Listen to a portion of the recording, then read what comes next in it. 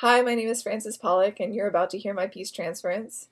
Transference is a theoretical phenomenon found in psychology that deals with the redirection of feelings. And so I started to wonder about how does transference start to manifest in our lives. We see patterns and we predict behaviors that might or might not be real. Transference is useful in understanding social connections in our communities, but can also lead us to profile and fear strangers based on preconceived notions of what we think we know. So when I was writing this piece for my good friend Lior, I started to think about partisan divides and about how we fear the thing that is not in our community and how much greater that fear has become over the last couple of years.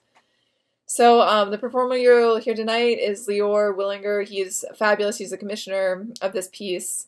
I hope you enjoy it.